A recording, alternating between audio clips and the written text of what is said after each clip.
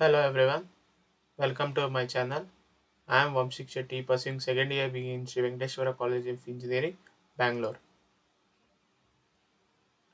Today in this video, we are going to discuss about the major topic in the advanced mathematics, that is exponential distribution. The main agenda in this video to discuss about the definition of the exponential distribution, the probability density function of the exponential distribution, the mean and the variance formula for the exponential distribution, and some of the basic problems we are going to discuss on the exponential distribution, and we are going to discuss about the applications of the exponential distribution mainly in the CS stream, and the some of the limitations we can see in the exponential distribution. So these are the concepts we are going to cover in this video. Let's start the video.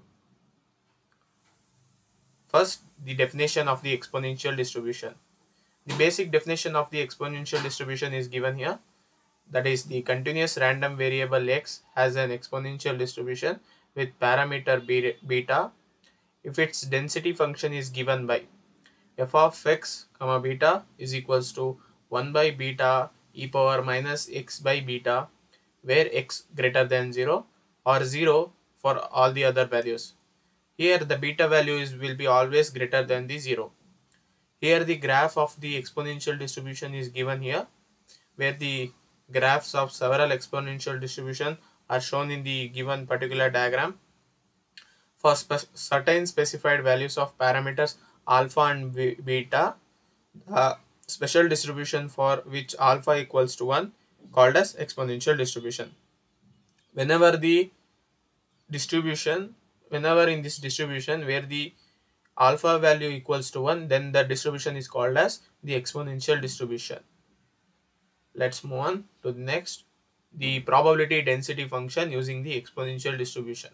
The probability density function of a exponential distribution is a mathematical function that describes the probability of the continuous random variable taking on a certain value. In other words, it tells us how likely it is for a specific event to occur within a certain time frame, where the time formula for the probability density function of the exponential distribution is the f of x lambda e power minus lambda x, where lambda is the rate parameter and x is the time variable.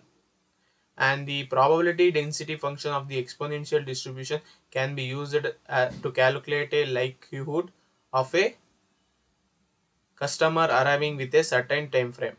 This information can be useful for predicting wait times and optimizing the staffing levels. The next we are going to discuss about the mean and variance, where the mean and variance of the exponential distribution is given here, where the mean equals to mu is equals to beta, where the mu value equals to beta, and the variance formula is also given here, where the sigma square equals to beta square. The mean we can discuss now, that is the mean is equals to beta and the variance equals to beta square. And we are going to discuss about the problems based on the exponential distribution. The most of the problems are going to discuss on the mean and variance only. That is given here. The one common problem related to exponential distribution is finding the mean and variance.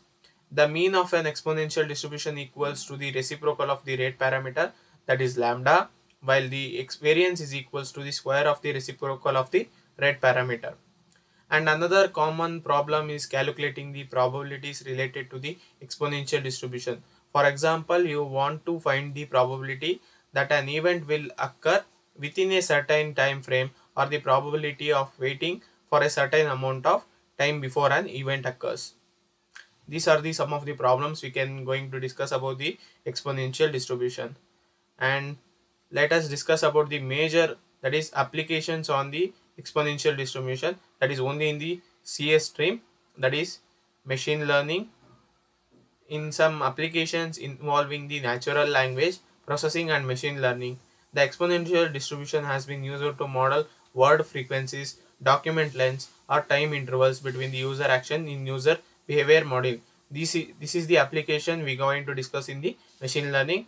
Now next one is the network trafficking modeling. The exponential distribution is used to model the inter-arrival times of packets in network traffic. Understanding and the modeling these arrivals patterns can help in designing and optimizing the network architectures such as routers and switchers to handle the very loads effectively.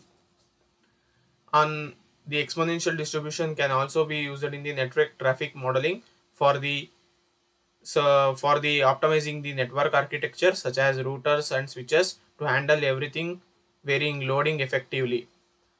And some more applications are the analysis. In perform analysis and benchmarking of computer system, the exponential distribution is used to model various matrices like response times, service times, or execution times.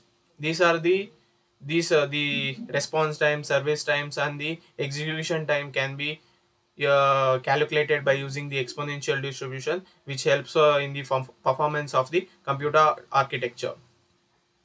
This helps in understanding the system behavior and predicting the performance under the different workloads. And the another application is that the software testing. In certain software testing scenarios, defects or the bugs may appear at the random intervals. The time between the discovery of defects can be modeled using an exponential distribution, which can assist in estimating the mean time to failure and identifying the potential bottlenecks. In the software testing, we can detect the bugs by the mean formula of the exponential distribution also. And some more applications are the queuing systems, which can be the exponential distribution also used in the queuing systems. The computer networks are processed by various devices or servers. The time between arrivals or between successful completions of tasks often follows an exponential distribution.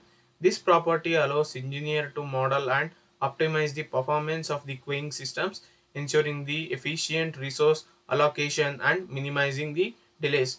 With the help of the exponential distribution, we can also use this exponential distribution in the queuing system, which helps allows engineers to model optimize the performance of the queuing systems.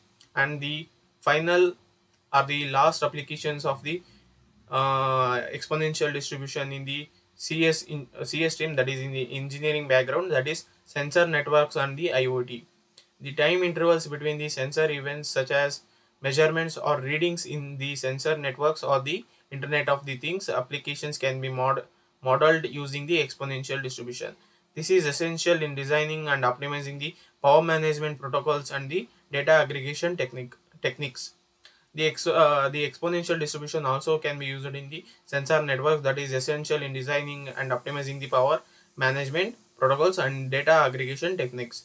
These are the some of the applications which can be used by using the exponential distribution.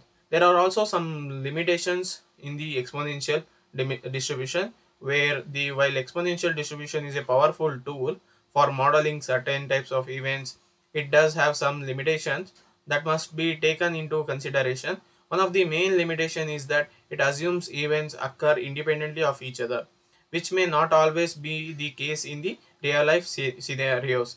This is the main limitations of the exponential distribution. One more limitation is given here, that is the another limitation of the exponential distribution is that it assumes a constant rate of occurrence, which may not always be the case. For instance, we are modeling the time between the equipment failures in a factory. The rate of failure may change over time due factors such as wear and tear for maintenance the schedules. These are the some of the limitations by the exponential distribution, with the where the exponential distribution has the major applications with around limited limitations. And that's it for this video. For thank you. And for more videos, please like the channel, subscribe the channel, and share this video as much as possible. Thank you.